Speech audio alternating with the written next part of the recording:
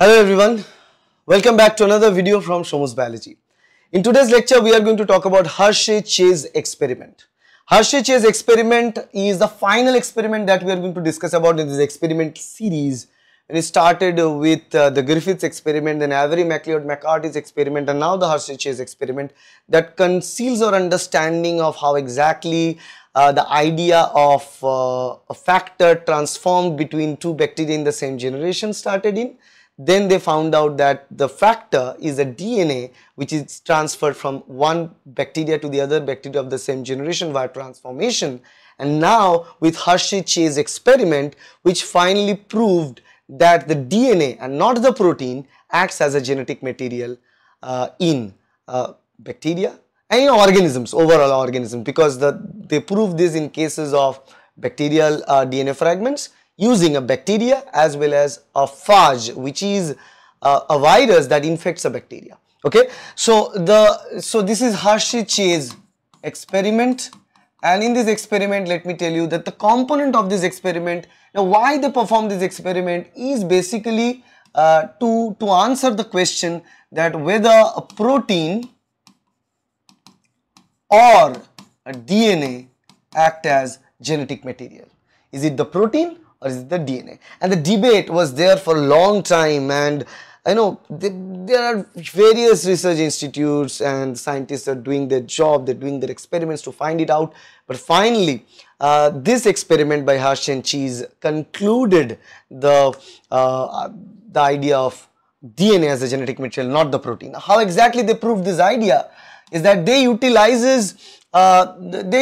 here two things. One, they utilize here the bacteria. They use a bacteria here, and they use a bacteriophage, that is T2 phage. Okay, so the bacteria, they use E. coli as the bacteria and they use T2 phage. Now T2 phage in general attacks E. coli. T2 phage can attack E. coli, and T2 phage spreads its genetic material inside the bacteria. Okay, now the T2 phage, what is the genetic material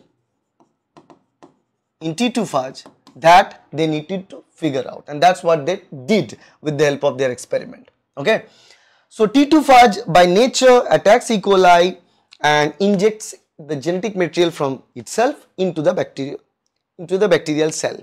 And then if we measure the bacterial cell after the phage infects the bacteria, we can easily find out whether the genetic material is there inside the bacteria or not. If it's there inside the bacteria, then whether it is the DNA that is inserted or it is the protein that is inserted. If we figure it out, we know whether the DNA or the protein is acting as a genetic material. Okay, provided the fact that we are doing this experiment between the bacteriophage and bacteria, a virus and a bacteria. Okay, so this process of virus infecting a bacteria and transferring its genetic material, this also later been proved to be a transduction, another kind of horizontal gene transfer process of bacterial gene transfer, where fragment of a different bacterial DNA is inserted inside the phage and the phage inserts that bacterial DNA inside another bacteria. That is known as transduction. Okay, that is something that is also out there, the transduction part. So now the experiment that was performed here by the Hershey and Chase is basically they mark both these macromolecules, proteins and DNA. You know, proteins contain sulfur and DNA contains phosphorus, because DNA have phosphorus backbone, phosphate backbone. So the phosphorus here in the DNA is marked with radio, like the P32, and the radioisotope P32, and sulfur S35. Okay, so the radioactivity can be measured. Why we tag them with this P32 and S35? Why do we do that? Because the radioactive phosphorus is P32 and the radioactive sulfur is S35. Sulfur is found in the proteins. Not all the amino acids have sulfur, but there are some amino acids like cysteine, for example. So that's why they mark it with sulfur 35 as a radioisotope and DNA with P32. Marking is done. So they make sure the marking is very well done before the starting of the experiment. So if this is the bacteria, okay, and we know bacteria is there. This is the host bacteria E. coli that is in place, and what we know is that we have the phage. Okay, let's imagine this is the phage head and rest of the structure. This is the phage, and inside the phage we have the the whatever it is, DNA or protein, we don't know that till that point. And we know the phage head is generally made with protein. Now we know that the phage head is mostly made with protein. So when they tag them, the S35 tag is generally tagged to the phage coat, that is the protein coat, and P32, the phosphorus 32 or P32 is generally coated inside. Okay, so P32 is generally present in inside of the phage because the DNA was there inside, and S35 was there in the outside in the coat, phage coat. It is present in the phage coat. That marking is done, and they make sure that all the phage that is out there are properly marked. All the DNA will be marked with P32, proteins will be marked with S35. They make sure that all the phage head and internal genetic material are marked. Next step is they allow the incubation. They allow this incubation of those radio-labeled phage with the host E. coli. This is the second step. This was the first step. This is the second step. They want this T2 phage to transfer its genetic material to the E. coli. अब हिंदी में थोड़ा बता दो, तो यहाँ पे क्या किया है ना, बेसिकली जो डीएनए है उसमें फॉस्फेट बैकबोन होता है, तो P32 रेडियो आइसोटोप से मार्क किया, और प्रोटीन में सल्फर होता है तो इसलिए S35 से रेडियो आइसोटोप वो भी है, उससे प्रोटीन को मार्क किया. कहां पे मार्क किया? वो फाज में मार्क किया, T2 फाज में वो मार्क किया गया, और बहुत सारे T2 फाज एक साथ रख के उसको रेडियो लेबल किया गया बहुत टाइम तक, ताकि सारे के सारे फाज में वो मार्किंग हो जाए. और फाज की जो बाहर की कोट होता है वो प्रोटीन से बना हुआ है, तो वो S35 से मार्क हुआ, और अंदर प्रोटीन भी है और डीएनए. प्रोटीन डीएनए कौन सा चीज है वो हमें तब तक पता नहीं था, हो सकता था प्रोटीन था, हो सकता है डीएनए था. अगर डीएनए है तो P32 से मार्क होगा, प्रोटीन है तो S35 से मार्क होगा. तो वो चीज वहां पे हुआ. And then we take those marked और रेडियो लेबल्ड T2 फाज और ई कोलाई को इन्फेक्ट करने के लिए एक जगह पे दिया गया, इंक्यूबेशन के लिए दिया गया. अब ये फाज जो है ये ई कोलाई को इन्फेक्ट करेगा. That's by nature. The bacteriophage, which is a virus, will infect the E. coli, which is a bacteria, the host for the phage. So when they will transfer their genetic material, for this process they will transfer their genetic material. They will transfer their genetic material in here. तो genetic material को transfer करेगा. For this process of genetic material transfer, so we allow them for incubation. Once the incubation is done, you know, in incubation stage what happens is that this is E. coli, and on top of that we have this phage. Okay, we have this phage, and we make sure that whatever thing is present in the phage is getting transferred in the bacteria, in the E. coli. That process is done. Okay, so no longer, so they don't have any of this anymore. So the phage is only protein now. The phage is only protein, head is present. So this is only protein head, and all the genetic material gets transferred into the E. coli host. It is transferred. So in this stage, incubation is done. This is the stage, and then we need to separate the E. coli from the phage head. For that we need to introduce centrifugation. With the help of centrifugation, agitation is used. So vigorous agitation is used. With the help of this agitation, we separate the phage head or the coat of the phage from the rest of the E. coli cell. They get separated. So with the agitation they get separated. Once they get separated with the help of this agitation, so what we have in that separation, let me show you that.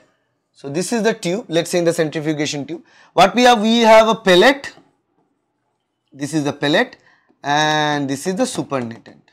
Okay, this is pellet, this is supernatant. Supernatant is the place where lightweight objects are present. Lightweight. Lightweight means here phage head or coat proteins get separated from the rest of the E. coli. E. coli is bulkier, bigger. This is heavy. Heavyweight means what? The bacteria, E. coli. So after the agitation, after the centrifugation, based on their weight density, they get separated.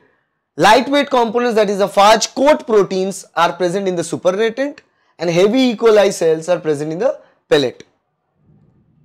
So after the centrifugation is done, then we check the radioactivity. Now this is the time for the moment of truth, and this is what we are going to get from here. We found out is that in the lightweight region, in the supernatant, we are only finding out S35, while in the pellet we are finding out P32. So P32 labeled radioactivity is found in the pellet. None of the P32 activity is there in the light weight or the supernatant. Supernatant is showing only S35 radioactivity. So because we can distinguish and differentiate between the radioactivity provided by S35 and P32, we can easily differentiate that whatever thing is present in the supernatant had S35 connected to it. That means that is a protein component, and whatever is showing P32 radioactivity is a part of the pellet, that is inside the E. coli. We know E. coli is present as a heavy material, it is present in the bottom, it is present in the pellet. So that makes sure that all the, although the phage was tagged with P32 in the DNA and S35 in the protein, but after the incubation, after the centrifugation, all the P32 radioactivity is inserted inside the E. coli. Try to understand. P32 is actually embedded. It was present inside the head of the T2 phage. But now that same P32 radioactivity is transferred from the T2 phage inside the E. coli cell. So what gets transferred from the phage to the E. coli? Is it the DNA or the protein? It is the one contains P32, that is the DNA. तो DNA जिसको P32 radioisotope से mark किया गया था, उस DNA को वो सारे P32 कहां पे चलाया? E. coli के अंदर चलाया और E. coli पेलेट में मिला। और जो प्रोटीन पार्ट था जो कि कोट में T2 phage की कोट में था, उसमें S35 था, वो कहां पे था? सुपरनेटेंट में आया। तो सुपरनेटेंट में प्रोटीन S35 ही रहेगा और सारे के सारे P32 जो फाज में टैग किया गया था पहले, वो P32 सारे के सारे P32 कहां पे आ गया? E. coli के अंदर आ गया। तो इसका मतलब ये होता है कि E. coli जो है वो P32 को अंदर लिया, S35 को नहीं लिया, और P32 को लिया इसका मतलब है DNA को लिया, S35 को नहीं लिया इसका मतलब है प्रोटीन को नहीं लिया। So the E. coli, which is the host organism, which is taking up what? It's taking up the P32 which is tagged to the DNA and does not get S35 which is tagged to the protein. So here we can clearly state that the E. coli gets the DNA from the phage, not the proteins. So the phage delivers DNA into the E. coli, not the proteins into the E. coli. Phage delivers DNA into the E. coli. Phage जो है वो DNA को introduce किया E. coli के अंदर, protein को introduce नहीं किया, इंसर्ट नहीं किया। इससे ये पता चलता है कि DNA is the genetic material, protein is not the genetic material. Remember, DNA is the genetic material that is being transferred from bacteriophage to the E. coli bacteria, that can be transferred from one bacteria to the other bacteria. And now we know that yes, the bacterial fragment can be transferred from one bacteria to the other bacteria in the same generation via horizontal gene transfer in means of or involving a phage which is known as transduction, which can be generalized or specialized, either case. That was the experiment done by Hershey and Chase. It perfectly conclude that the DNA is the genetic material, RNA genetic material नहीं है, protein genetic material नहीं है. Hopefully you get this point. If you like this video, I want you to watch all the experiment series videos here, including the Hershey Chase experiment, this is done, the Avery MacLeod-McCarty experiment, the Griffiths experiment, as well as the Pulse Chase experiment. Okay? So, अगर अच्छा लगा तो like कर दो, subscribe and share with your friends. I'll see you in the next video. Thank you. Bye.